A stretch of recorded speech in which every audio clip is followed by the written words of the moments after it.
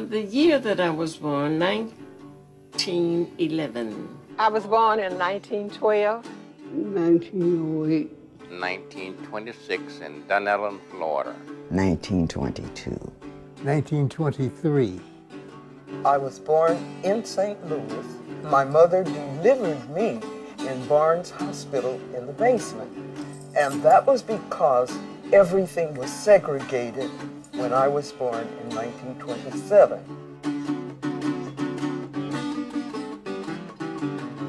One often wonders about people when you first meet them, what has happened during their life to make them the person that they are today.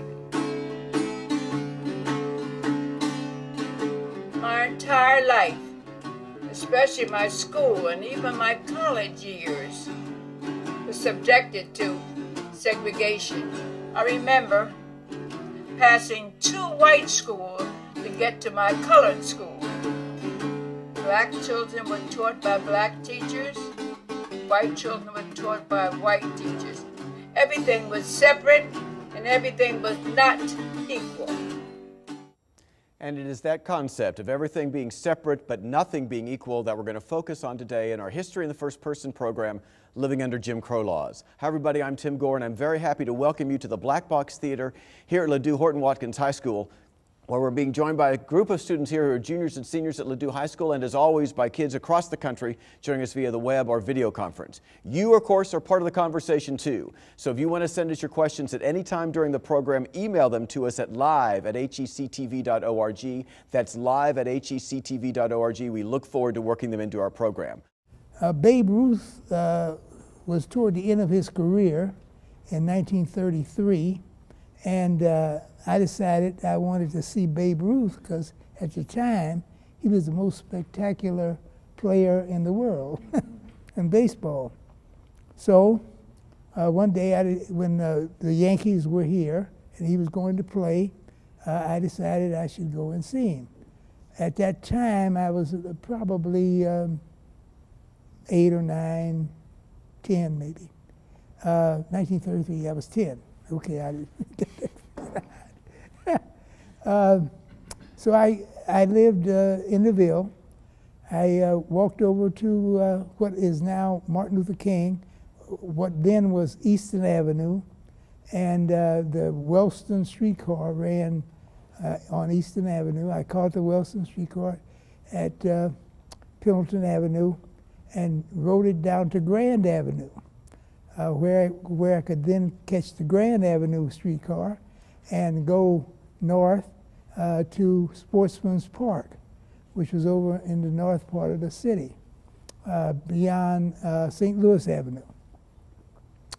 As I got on, of course, the streetcar was pretty well packed with adults and big people, but in one little seat there was a little boy who had come up from South St. Louis, white boy, and he was, he looked crouched down, and because with all these big people all around, he was a little worried.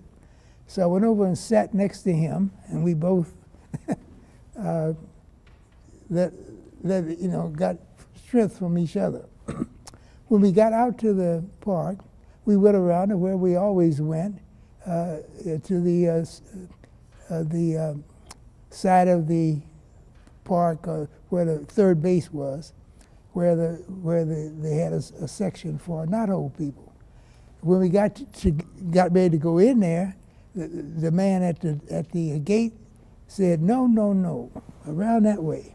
So we walked around to the other side, and where the bleachers were, and when we got there, he looked at us and said, "No, no, no, back around that way." So when we got back around the other way, the guy said, "Now you didn't know what you were doing." And he reached down and got the little white boy, pulled him in, and told me to go around to the other side. That was the first time I knew anything about that. But that was my experience on that particular day. So in very specific ways, here was the entrance for the black kid, and here was the entrance for the white kids. Yeah. There were Negro League baseball teams in St. Louis at the time as well, were there not? Yeah. And we got an email question that came in. Was it an integrated audience that went to the Negro League games? They didn't play at Sportsman's Park normally. but there would be, if they had played, there would have been. Most of the Negro League games were down in a stadium on Broadway.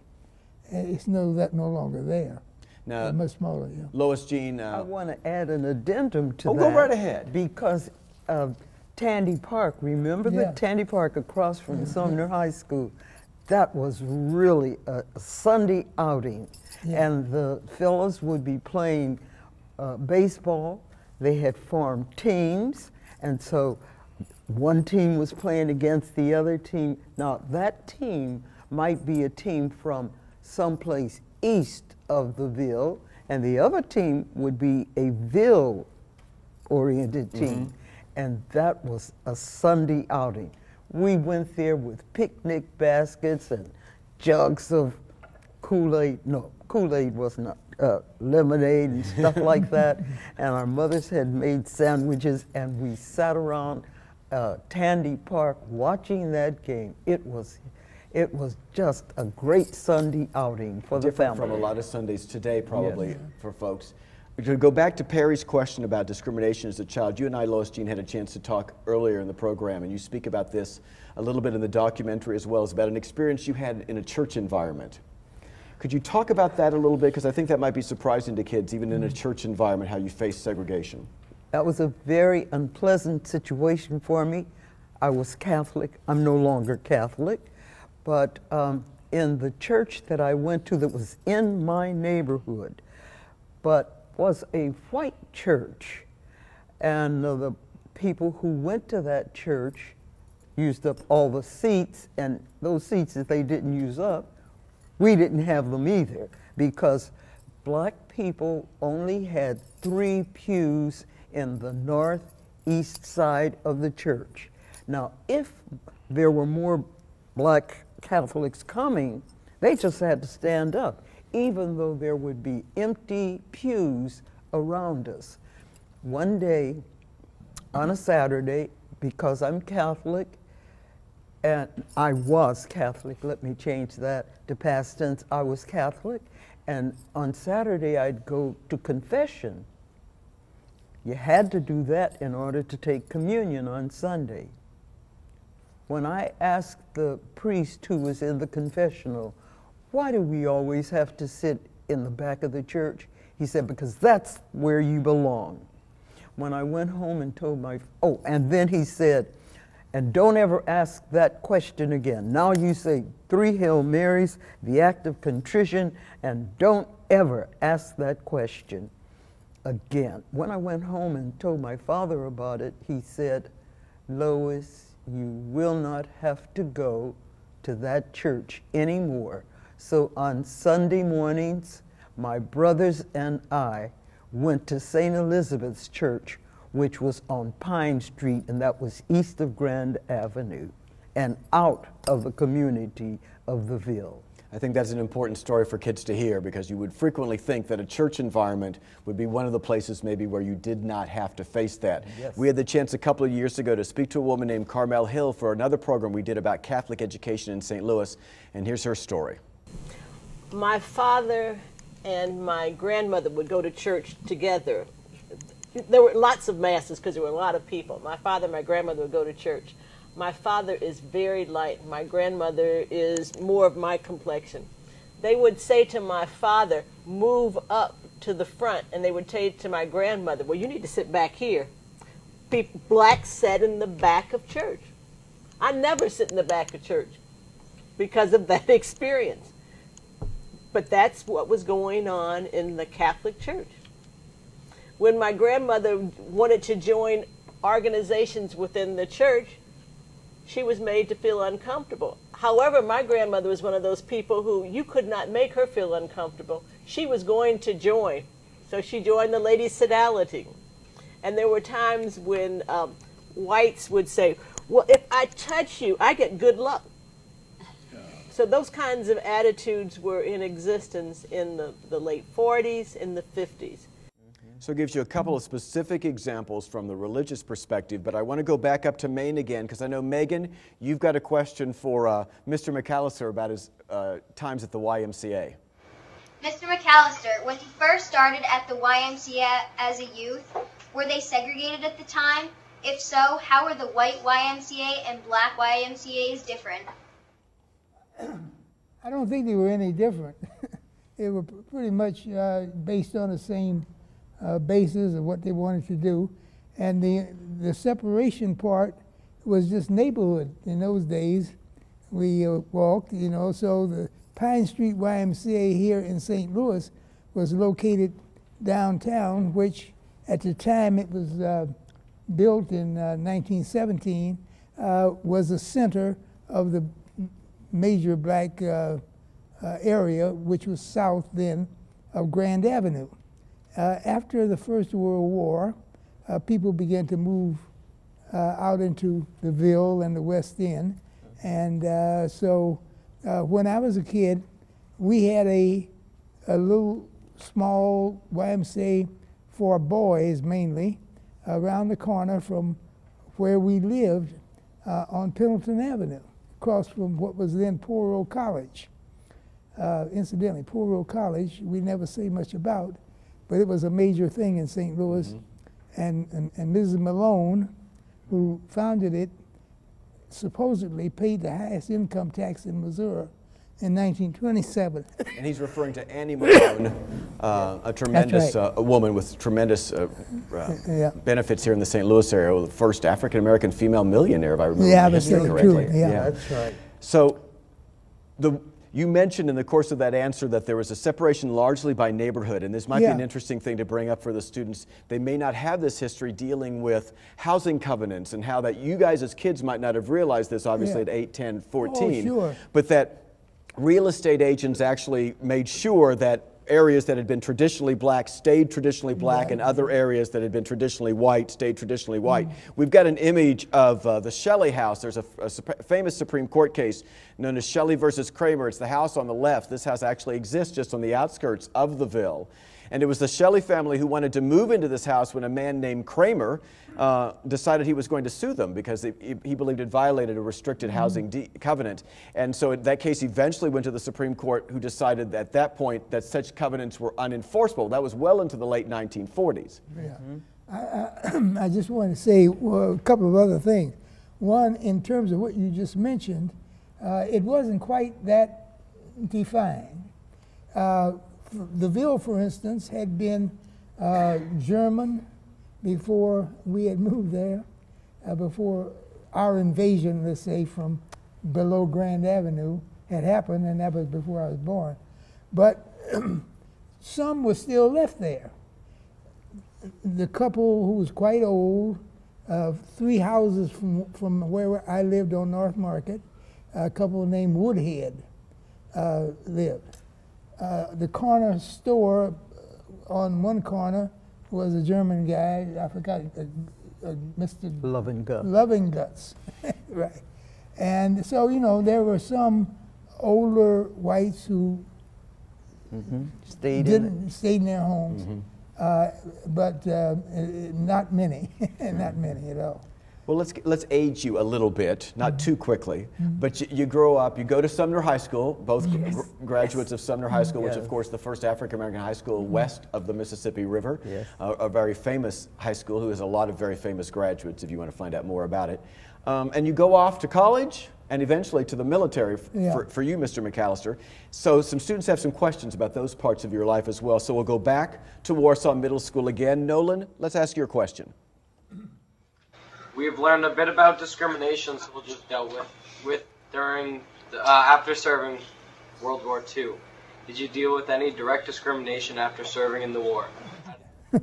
So let's talk first of all a little bit about your military experience, and then we can talk about it afterwards. You'd gone to Stowe Teachers College for a period of time, and then was it in 1943 you joined the military?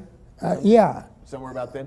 And so talk a little bit about your military experience. Were you in a segregated unit? Because this was before, obviously, Truman desegregates the military. Yeah, right. Well, when I went to basic training, which you had to go to when you started going into the Army in those days, they sent us to, well, in the first place, when you got ready to go into the Army here in St. Louis, you went down to Jefferson Barracks. Blacks only went on Saturday to Jefferson Barracks to be inducted. I didn't realize that at the time. We were inducted and sworn in, and a group that I was with went then to Fort Leonard Wood here in Missouri, and it was a segregated affair there with all blacks in the unit. We fortunately, just at the end of that, when that unit was going to be assigned to Europe to dig graves, the ASTP began. Now that began, ASTP, Army Specialized Training Program. That began because they wanted to take out of the service at that point young men who had been in college just before they went, before they signed up. And they put them together at various places around the country and then assigned them to universities where they would take courses that would be useful in the Army. Some people were assigned to take foreign languages where, in anticipation of being, being fighting in some place where you needed to speak the language. And others like me were assigned to places where they were teaching engineering so you could help with the guns and all that sort of thing. I was assigned to University of Nebraska, and let's see, I started there in June of 43. I had gone to the Army in March of 43 and assigned to University of Nebraska, where I took then from June, 1st of June, to the middle of January. When they stopped ASTP suddenly, I now realize the reasons for the sudden stop was that Eisenhower was already calculating how he was going to invade on D-Day, which was the 6th of June, I believe it was the 6th, 1944. However, while I was at the University of Nebraska, I realized I was the only black person there at the time, and I didn't, it didn't occur to me. But the reason that they thought I was white was because my birth certificate said so. And my birth certificate said so because I was born in Omaha, Nebraska. And the doctor who treated my mother at the time was a white doctor because there weren't any black doctors there at the time, in 1923. And so I'm assuming that his secretary or whatever never saw us. And so when he told them to send the birth certificates into the state, while they wrote white on all of them, so. Automatic, so automatic, right. So that's why that was. And so when they discovered that, and I said, oh yes, I'm black. Well, in those days, I'm colored. That's what they used to say. And so they said, okay, we'll take care of that. When you leave here, you go to another black unit, which they did. We want to give the kids some perspective about one of the most serious impacts of this, which was the prospect of lynching. And that is specifically mentioned in the very powerful documentary From Jim Crow to Barack Obama that Denise Ward Brown has put together. And this particular excerpt deals with a story about Sikeston, Missouri. The last lynching here, I remember Missouri, was down here in Sikeston in the early 40s. I knew of a lynching that happened here in Sikeston, Missouri. Can you tell me about that? There was a black man, and he was going with this white school teacher, and they found out about him going with this white woman. They killed him, they lynched him, they tarred and feathered him, and drove him through the streets of Saxton. And today, when they say Saxton, it just kind of does something to me. Because I always go reflect back to that lynching that they did for that man. It was in the newspaper. Showed the pictures of the man lying in the street, tarred and feathered, and the dogs were around him. Young fella, it was a young man, And there were thousands of lynching that happened, mostly in the South. one might call that the most extreme example of the criminal justice system at the time. But could either of you speak to just your nature of interactions you had in the criminal justice system, or your sense of fair play that would have been at play at the criminal justice system at the time? That was there a worry amongst your friends, for example, that interaction with the police would automatically be different for you than it would be for a white person? I see lots of head nodding going on, William. Oh, sure. That's true, still is, pretty much anywhere. That some differences, and I suppose from another point of view, that's true too. With black policemen, I might treat whites a little, some say that, I don't know how true it is, but in any case, that's so. But not as like it was. Nothing like it was, because you don't want to get sued, and you know, particularly if you can prove that this guy did you wrong, you can generally come out all right. And Lois Jean, do you have? Yes, I just have to start off by saying, during that heavy time of lynching, black folks had no sanctuary. The whites who hated people of African descent, hated us so badly that they would say perhaps something like the code word picnic, meaning let's pick a N-word, and that's what they did on a Sunday afternoon. There would be hundreds of them around, and a lynching is a terrible thing to see, but the result of the lynching is what is even worse, because after the man, and some women were lynched too, not just men, but after the lynching, and you see that limp body hanging and the head leaning to the left with the big knot in the rope on the side of their head, it's terrible. Humor is not funny if it's hurting. You know, it may be funny to that person who's saying a joke, but if the humor is at the risk of my feelings, that's not funny. And so I think it's a way for other people to realize that all people have feelings, no one wants to be abused, no one wants to be made fun of, and it's just best to respect everyone. So, Ms. Turner, to take the question a little bit more of a different direction as well, talk about just the impact of being able to tell your story, why you think it's important to share stories like that, and a little bit maybe of your, as we get toward the end of the program here, a little bit your response to the impact of the civil rights movement and where you see society now and where we still need to go. I would hope that those who see the documentary that has been produced by Denise, I hope that they'll recognize the fact that prejudice and discrimination hurts on both sides. It hurts the person on whom the discrimination is meted out, but it also hurts that person who is giving it out. The discrimination is giving it out to it. I don't want this person next to me. I don't want that person in my area. I want to live in an enclave.